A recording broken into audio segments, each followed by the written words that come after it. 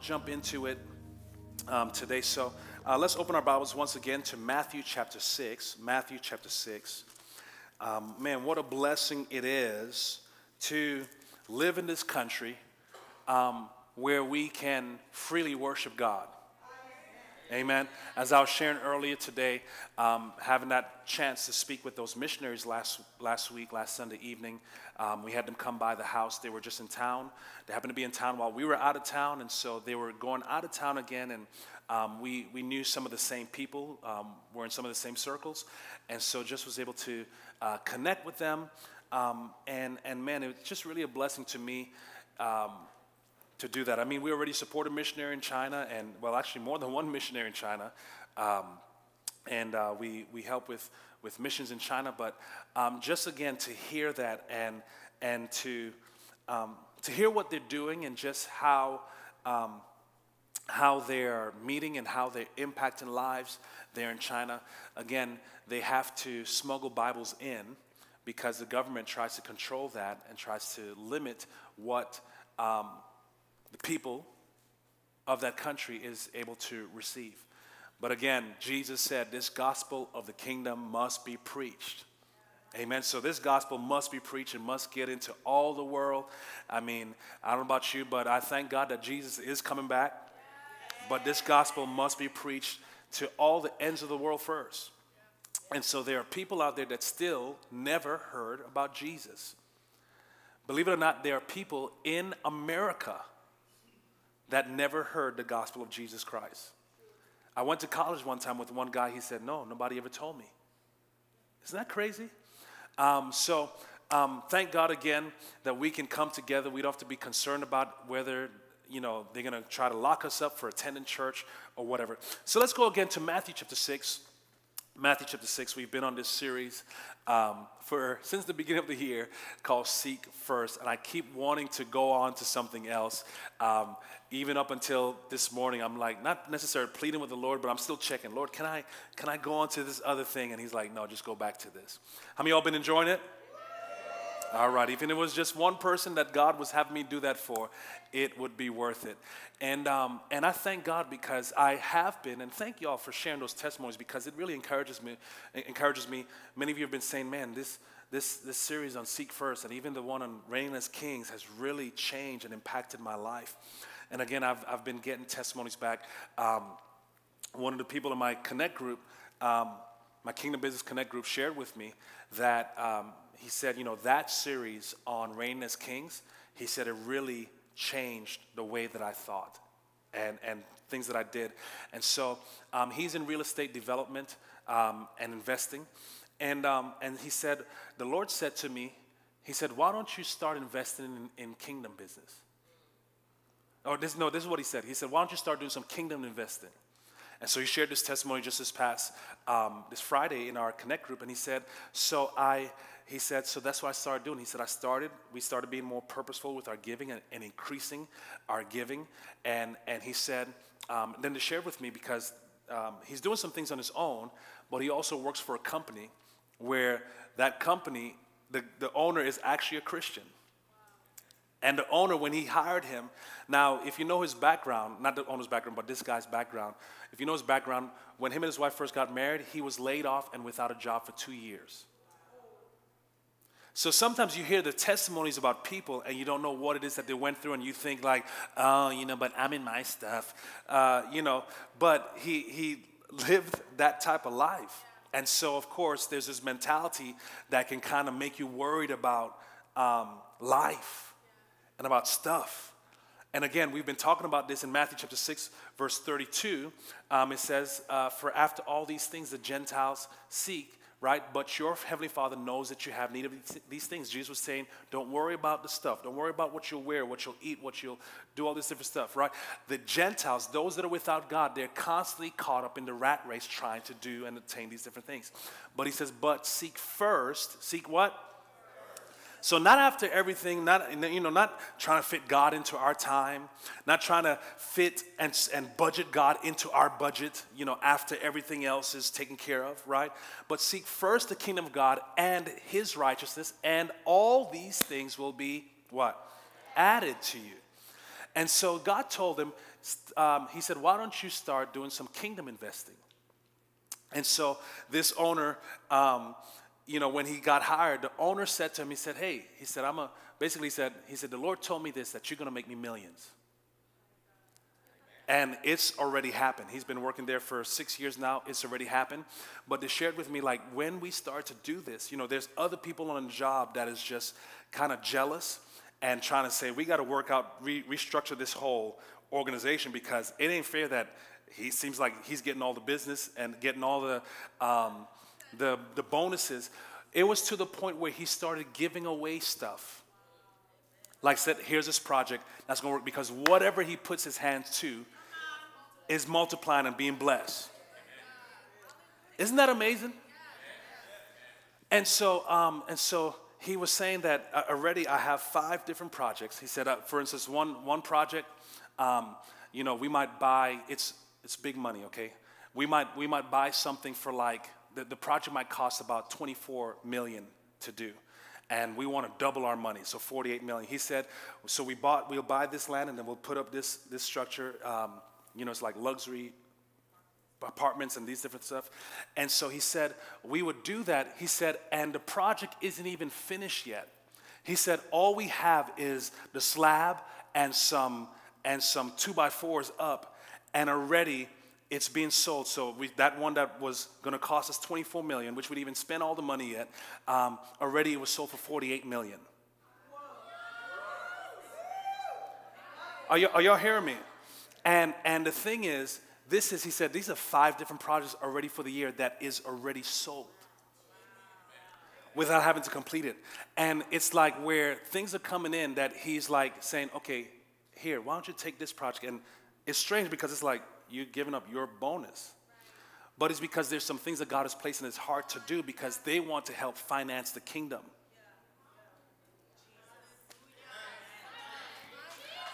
I hold back sometimes from sharing certain things and certain numbers, because sometimes our small thinking can limit God, because we think we're not in the right environment. We think we weren't raised the right way. We think that our parents jacked us up, and we think that, well, I've made so many different mistakes already. We think that I don't live in the right place. But let me tell you something. God can take you from right where you are and use you. If you're just willing to say, Lord, I'm a vessel that you can use. And as we were talking about going through the money test, like I said earlier, please understand, when we teach along these lines, my intention is never about trying to get you to give more.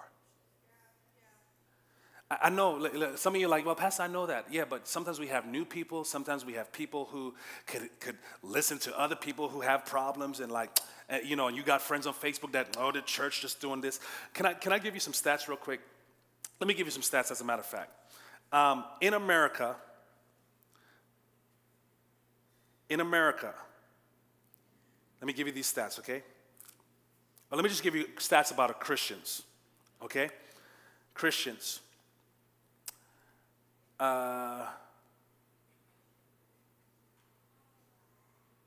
Okay, out of churches that accept tithing online, of course there's an increase, but out of those that give online, only 5% tithe. And 80% of Americans only give 2% of their income. Christians, this is I didn't come up with this stuff, this is research, okay? Christians are giving at 2.5% of income, whereas during the Great Depression, it was at 3.3%. During the Great Depression, okay? Only 3 to 5% of Americans who give to their local church do so through regular tithing. When surveyed, 17% of Christians state that they regularly tithe. They state so. They say that they do, but anyways. And then listen, for families making $75,000 plus, only 1% of them gave at least 10% in tithing. The average giving by adults who attend U.S. Protestant churches is about $17 a week. 37% of regular church attendees and evangelicals don't give money to church. 37%, right? These are those that will just give nothing. 17% of American families have reduced the amount that they give to their local church. 7% of churchgoers have dropped their regular giving by 20% or more.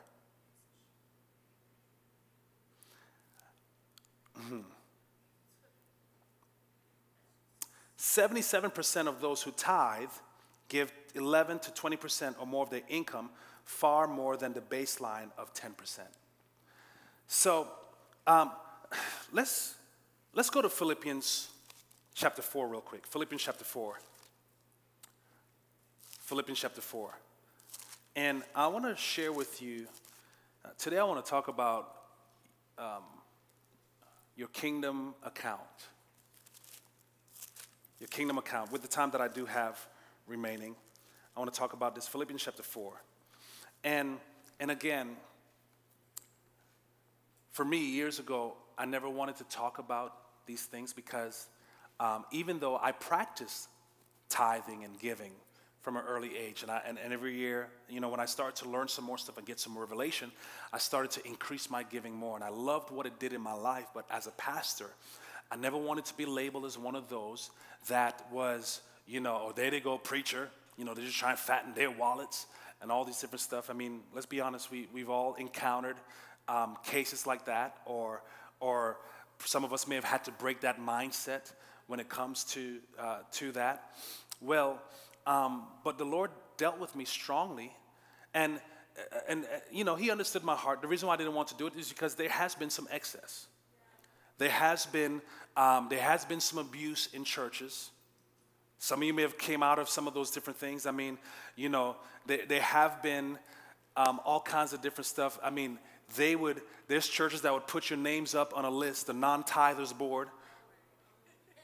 And I don't know how people dealt with that. Like, why would you go to a church like that? Can I just say this to make everybody free? To come to this church, you don't have to give a dime. There are some of you that don't. Now, let me say this. It's amazing that our church, we do, you know, these numbers don't necessarily completely apply to our church. I'm not telling you everybody is tithing and giving, but we have a large amount that are. Right?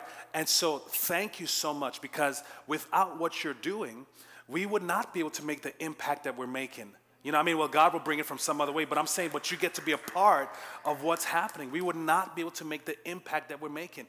We would not be able to help the gospel go out into some of these countries where you're not willing to go to, or where you can't get to, right? And lives are being touched every single week. Why? Because we're seeking first the kingdom of God. We want to see His kingdom expand. As a matter of fact, your number one purpose for giving should not be just to get. And sometimes I think that, you know, because of how things are, well, it's not even about how things are taught. It's sometimes just what we want to hear. Have you, as a parent, have you ever said something to your children and they just heard what they want to hear? Y'all know, as a pastor, that happens to me as well too. It's like, oh, pastor, I said that, and that's what you got out of that. And so because Jesus said, where your treasure is, there your heart will be also. Because of that, whenever we talk about it, because your money is connected to your heart. And so when we hear about the blessings, we so run to that. And it's like we feel that we could treat God like some kind of sugar daddy or some kind of slot machine and all that. And yes, please, we don't apologize for teaching on the blessing. There is a blessing tied to it, but first and foremost, your number one motive for giving should be because I love God.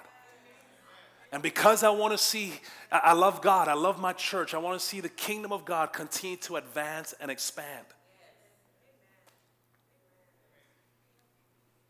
People who don't give, they really come from a selfish mindset. It's just about, how can I get ahead? How can I? And again, Jesus was saying, hey, listen, don't be like the Gentiles. Where they're just thinking about their stuff. Well, I got this too. I gotta eat. I gotta drink, don't I? I got my kids need some clothes. Well, Jesus said, your Father knows that you have need of all these different things. He knows you got your mortgage to pay. He knows that you got your all the different stuff that you decided to add on to your life to make it more expensive for you and all that. And so you're struggling to just hold your head above water. He knows how much you need that cable. He knows how much you need.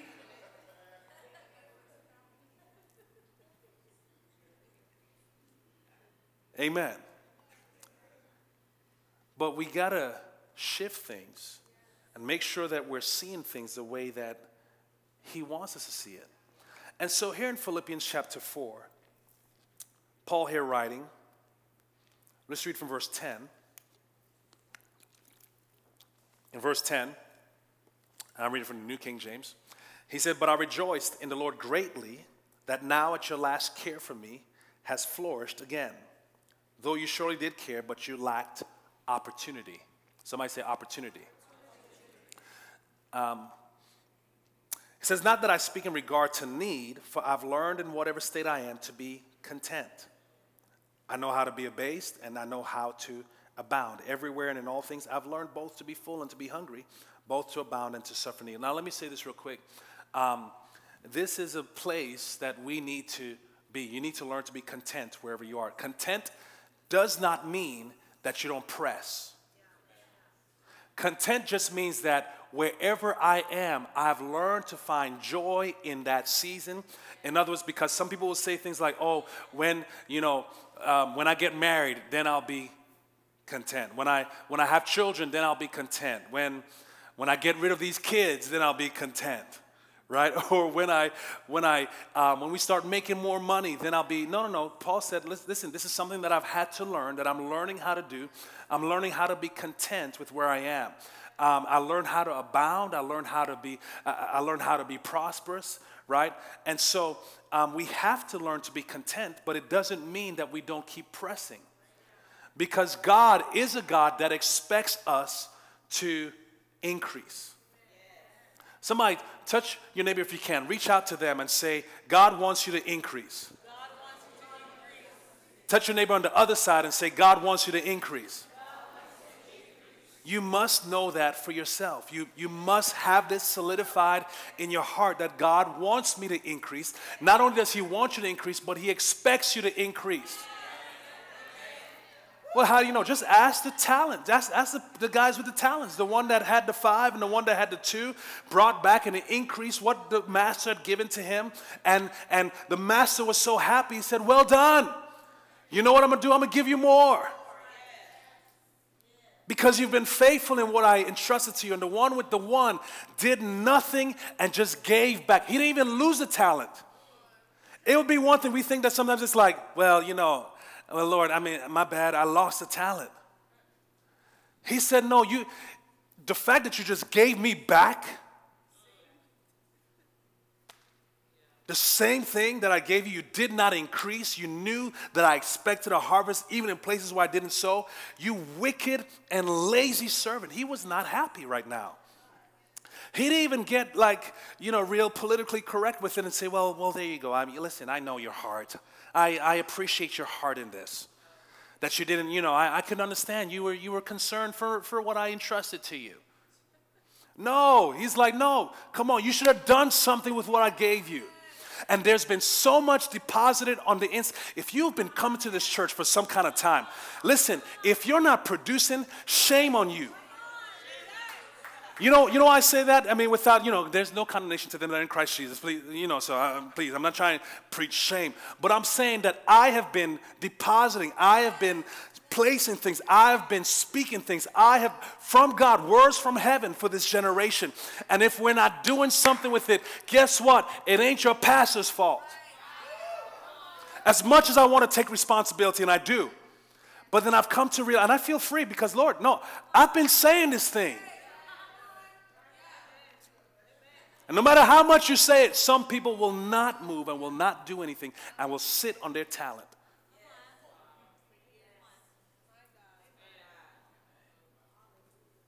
And you'll be praying, oh, shabba-dabba-do, all those different things. God, why? Don't you see me? Lord, I've been going around the walls of Jericho. You know, I mean, yeah, thank God for all those different things. But man, just do it. Do the word. So Paul was saying this. I learned to be a base and I learned how to abound. Let's skip down to verse 13. He says, I can do all things through Christ who strengthens me. And I know we love quoting this verse. Oh, Christian people love quoting this verse. But in its context, it's talking about giving and receiving. In its context. Now, we can use this verse for other areas. How many love this verse? People say, oh, this is my favorite verse. I can do all things through Christ who strengthens me. I just don't like the context that it's in. Because we'll say things like, oh, we could do all things through Christ who strengthens me, when you're talking about, oh, I can cook this meal, or I can do this. But when it comes to giving, no, I can't. I can't. I can't afford to do it. I can't. It's amazing how we can have our good confessions for these other areas, but in its context, I can't. I can't do this. I'm barely making it. How can I do this? I can't. I can't. But Paul says, but I can do all things through Christ. I've learned to be a base. I've learned to abound. I can do all things through Christ who strengthens me. Nevertheless, you have done well that you shared in my distress. Paul is talking about giving here. He said, now you Philippians know that in the beginning of the gospel, when I departed from Macedonia, no church shared with me concerning giving and receiving. It wasn't just about giving, right? Some of you are good givers, but the reason why I teach is not about you giving, but it's about your giving and your receiving. No church shared with me concerning giving and receiving only. But you only. As a matter of fact, one translation says no church opened up a debit and credit account. Is it possible that we have a heavenly account, a kingdom account? So he says, for you sent, even in Thessalonica, you sent aid once and again, verse 16. Even in Thessalonica, you sent aid once and again for my necessities. And then he says this, he says, look at this, not that I seek the gift, but the fruit that abounds to your account. Not that I seek the gift, but I seek the fruit that abounds to your account. In other words, sometimes, a lot of times preachers, when we teach on this, even Paul is like, hey, just in case anybody's suspicious, it's not that I seek the gift, but what I am seeking is the fruit that abounds to your account. You hear what I'm saying? So that's why, again, I'm free, really. Ask anybody. Nobody is ever excommunicated from the church because they don't give or they don't tithe or whatever the case is. You can freely come and suck up all our AC and nobody's going to complain and say, this is the tithers row. This is those that sow and above section. We don't even have it classified by section. There's no reserved seating or anything like that, type of thing. There may be a few seats reserved for like ushers or, particular things. But you're, based upon your giving, nobody is treated better or whatever because of how much you give. Because tell you what, we're not for sale and I ain't even for rent. You understand what I'm saying? Nobody, I tell you what, nobody, I don't care who rich person come in here and try, because this stuff happens in churches. I'm going to leave if you don't do this way and all this different things. Well, there's the door. Don't let it hit you on the way out. Because I have to answer to God. We appreciate you, but listen, this is his ministry anyways. If he couldn't take care of it, if it was all dependent upon you to begin with, then he might as well let this whole ship sink. So Paul was saying, not that I seek the gift, but what I do seek is the fruit that abounds to your account. Even as I was sharing Kyle's testimony this morning about, what I say?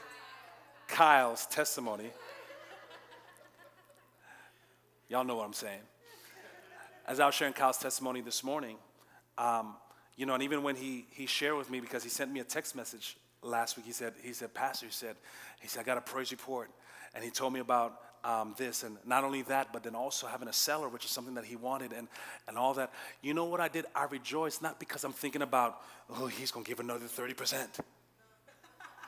It really wasn't, but you know what it did to my heart? Like, my gosh, look at the fruit that's abounding to his account. Look at what's happening. Look at what's happening in his family and all that. And he said, I got a seller. And then he said, I got something else in the works for another, can I say it?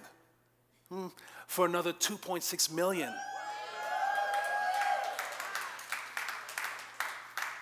You understand what I'm saying? And this is not to single out just one particular person. What I'm saying is because it's not just about the giving. Notice what he did, he had to go back and listen to those messages. Well, why was he doing that? Because he needed to build himself up in faith. Because if you're doing it outside of faith, it's not necessarily pleasing God anyways. That's why we never want you to give out of fear. We don't preach fear when it comes to tithing. We don't preach fear when it comes to showing like, if you don't give, this is going to happen. No, but Paul was saying that there's an account. We all have a kingdom account. And it's not just about the finances. I mean, if you look over in Acts, we see the story of Cornelius, how the Bible says his giving and his prayers came up as a memorial before God. And he was commended that God sent an angel to Cornelius to talk to him and to tell him, send people for Peter, send men to Joppa to get Peter because he's going to come and he's going to preach the gospel to you. In other words, things took place for him that money could never do for him. He got saved. His whole family got saved and filled with the Spirit of God. Those are things you can't put a money value on it. Our number one motive should be because we love God. We want to see his kingdom increase. That should be our number one motive. You have a heavenly account.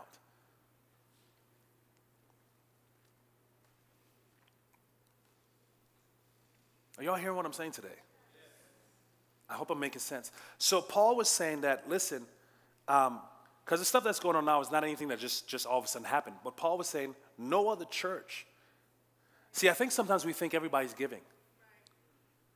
But, excuse me, Paul was saying, not a single. So Paul was an apostle. He started up churches and all that. And these other churches were not, these are churches that he started. They were not giving to him to help in the work of these other churches. So what Paul would do is he ended up going and getting a job. And I know people say things like, why don't these pastors go ahead and get jobs and all that stuff? I sometimes wish that we could put some people in our work schedules and let them say, okay, go ahead and try. Because people will say things like, oh, these pastors don't do nothing. Why these churches need computers anyways? I remember when we started church, somebody was like, why your church need a computer anyways? Somebody came in, there was like, you work in the office? I mean, what do you do?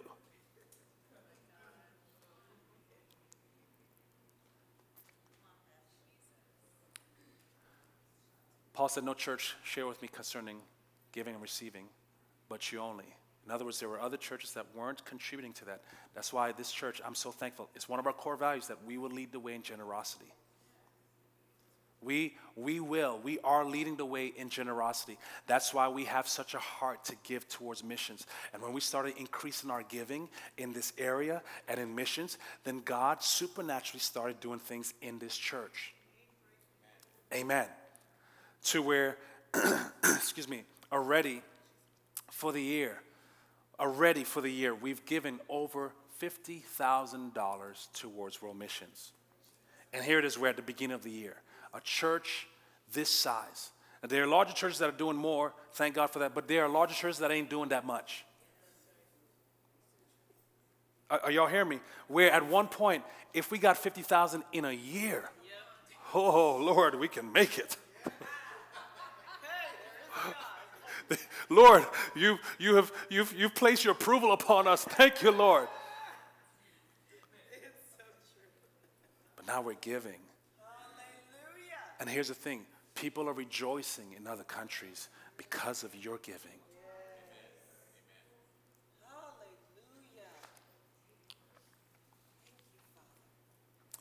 So you said, no one shared with me concerning giving and receiving, but you only. For even in Thessalonica you sent aid once and again for my necessities. Not that I seek the gift, but I seek the fruit that abounds to your account. He said, indeed I have all, and I am full, having received from Epaphroditus the things sent to you, a sweet-smelling aroma, an acceptable sacrifice, well-pleasing to God. In verse 19, he says, and my God shall supply all your need according to his riches and glory through Christ Jesus. Praise God. Praise the Lord. And now a lot of believers love this verse and want to apply it to their life, but this does not apply to everybody. So while you're at the gas station talking about, my God shall supply all my needs according to his riches and glory by Christ Jesus, this does not work if it's detached from the other verses ahead. Are y'all hearing me? So while, listen, we preach faith, we love faith. I don't apologize for preaching faith, but you could be talking faith all you want and claiming this verse all you want. Paul didn't even say, he said, my God shall supply all your needs. He made that statement. And I'm saying to you that my God, because of you giving, because you were that one church that made sure that all my needs were met and all this different stuff, and you continue to give. You didn't just send one time and say, well, Paul, we sent you already. You should be happy. He said, no, but you sent aid once again. Now I'm telling you something. The God that I serve, now he will supply all of your need. And he said, not just what's according to the earth, but according to the riches in glory by Christ Jesus. That's what he declared. That's what he said. Guys, we have a heavenly account. The question is, how fat is your account? Is it in overdraft? Because you're so busy praying and, Lord, I need this. I need, you're making withdrawals. You're trying to make withdrawals with your prayers. Lord, please. Lord, don't you see? Don't you care about me? And he's like, son, I care about you. Daughter, I care about you, but I've given you the means to do it. If you seek first the kingdom of God, if not busy trying to do things your own way. And in your own timing, and well, it has to be done this way. No. Seek first the kingdom of God, and all these things will be added to you. And that's what's going to get you from that place of depletion to a place of increase. You have in a heavenly account. Let me give you this one last verse, and then we'll stop. In Haggai chapter 1, verse 6. I think I gave it to you last week. I know for sure I gave it to second service. But again, sometimes we have this mentality that there's never enough. We have this wrong mentality when it comes to generosity. We're thinking we never have enough. And so it says this, it says you eat. Well, it says you sow much and bring in little. You eat but do not have enough. You drink but you're not filled with drink. You clothe yourselves but no one is warm. And he who earns wages to put them in a bag with holes. And we have this bag mindset, this bag mentality, which means that I just feel like there's never enough. I just never have enough. And so I've been doing this. I've been doing this, and I've been doing what you told me to do, and I just never have enough. New Living Translation. I want to read from verse 3 to verse 8,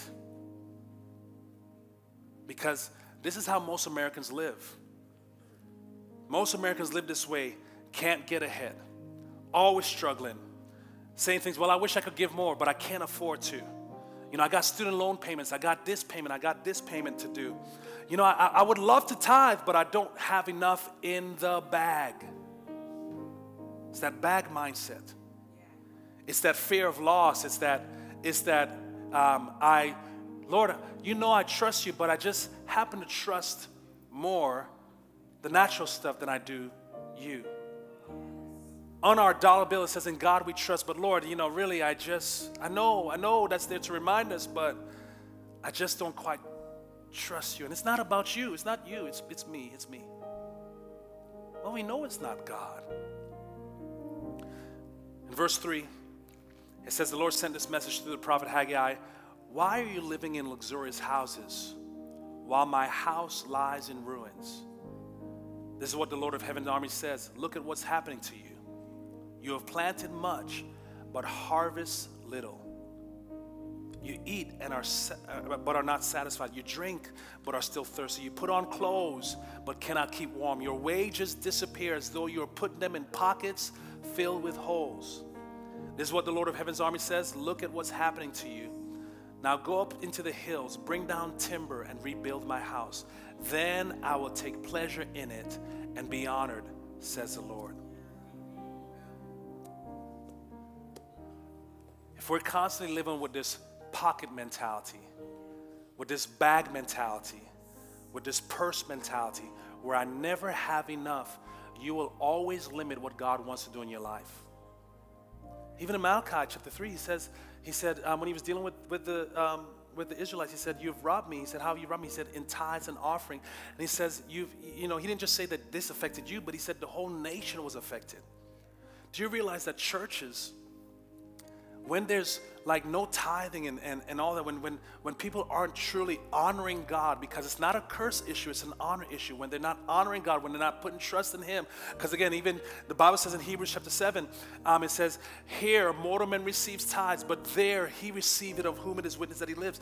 The money doesn't go up to heaven.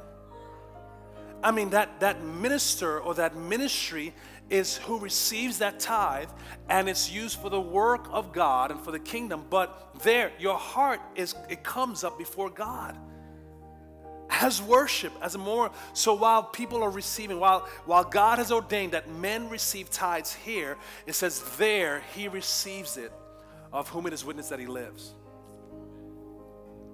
And I know people will say things, well, no, you could just give your money to the poor. Well, I'm giving my money no, he says, here, bring all the tithes into the storehouse, that there may be meat, spiritual food in my house.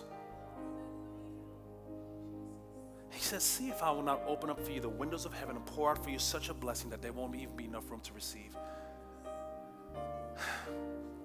Again, my teaching, my purpose for teaching is not about the stuff. And you, as I'm teaching and you're hearing these things, it's not even so you can get so excited and so hyped up because, oh, I'm going to get this. If you're just giving to get, now it's a principle, but if your sole purpose is giving to get, you're still selfish and you still have not caught the point. Well, it's like if my child comes to me and be like, well, Daddy, if I give this to you, you're gonna give me this? That doesn't make me feel good. No, but when they're like, Dad, you take this. Here, this is for you. Daddy, you want some of my Skittles? Now, each one is a carb each. No, I don't want that. Put it in my bag. But no, when they're just doing it out of love for me, it does something. It's so impactful. When you're giving first and foremost because, Lord, I love you, and I want to see your kingdom continue to increase and impact, and then you start to increase that and stretch that. Yes, there's a principle where He will see that and use your faith in that. Don't just give without the harvest in mind. I'm not telling you not to do that. I'm just saying your number one motivation should be, my heart is connected to you, Lord. I love you. I see that your kingdom needs to increase in the earth, and I want to be a part of what's happening. Amen. So even with our goals and that 140, I declare we will far exceed that 140,000. I've been saying for years, somebody's going to give us $50,000. I mean, at one time, boom, $50,000. I don't know where it's coming from, but God has been raising some people up. Glory to God. I used to think that it had to come from maybe somebody's going to come in, and it could happen that way. But man, I'd much rather raise them up from within. Because if you're going to give that one-time $50,000 check or however you want to do it, my goodness, imagine what's happening. Imagine there's more than you have than just in your bag. But the bag mindset, the pocket mentality, the purse mentality will constantly be at a place where I don't have enough. I can't afford to. I'm already living check to check. Amen. Praise God. Y'all got anything out of it today? Praise the Lord. Let's pray. Father, we thank you so much for speaking to our hearts today. We do endeavor to seek first your kingdom and your righteousness, and we thank you that all these things will be added to us. Thank you for speaking to us.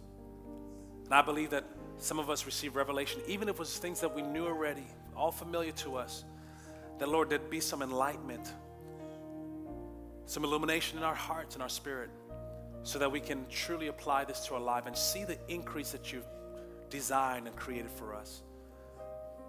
I thank you, Father, for what you're doing in the lives of your people. People getting saved and set free, their loved ones coming to know you, people getting healed. But I thank you also for the financial things that you're doing in their life.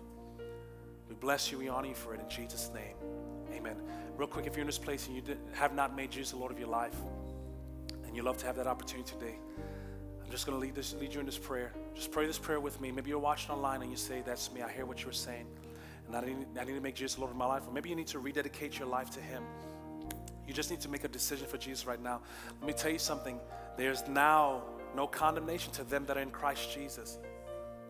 And so you don't have to live a life of condemnation, of guilt and shame. You make Jesus the Lord of your life, and you can be free from that. And you that are saved, if you messed up, the devil will try to bring condemnation to you. Don't allow that to come in. No, just pick yourself up by the grace of God and keep moving forward. If you messed up, ask God to forgive you. The Bible says he is faithful and just to forgive you of your sins and to cleanse you from all unrighteousness. And like that, you are back on track with him. Let's pray together. Just say this after me. Just say, Heavenly Father, I thank you for your son, Jesus. I know and I believe he died for my sin and my unrighteousness. And I declare that I am a new creation in Christ Jesus. Thank you so much for living in me. I choose to live for you all the days of my life, and I'll seek first your kingdom and your righteousness in Jesus' name. Amen. Friend, if you prayed that prayer for the first time or second time or whatever, we want to know about it. There's going to be some prayer counselors here at the front of the room at the end of the service that would love to pray with you. Not just for that, but maybe you were one of those, well, I'm a believer and I just have some prayers that I want to agree with me in prayer. They'll be here for that. And you that are watching, if that was you who prayed that prayer, let us know. Send us a message or something. Call our church office. Let us know. We'd love to hear from you and help you along the way.